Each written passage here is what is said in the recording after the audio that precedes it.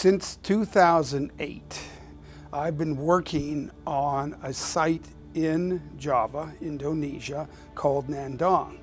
This has one of the largest collections of Homo erectus fossils found anywhere in the world. The object of our research was to come up with new ways to date the site. We know Homo erectus lived at the site, but the big problem was, when did they live there? How old is the site?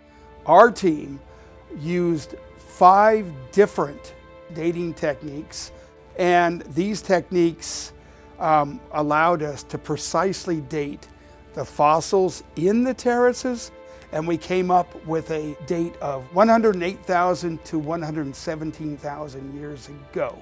During the time period 108 to 117,000 years ago, Homo sapiens had already evolved in Africa, and we also know that Neanderthals were living in Europe at the time. The fossils of Homo erectus from Nandang are by far the youngest Homo erectus found anywhere in the world. We assume that Homo erectus on the island of Java, because it was isolated, continued to encephalize. The brain got bigger. Does that mean that Homo erectus on Java was smarter than Homo erectus in Africa? We don't know. But we can certainly document that the brain got bigger.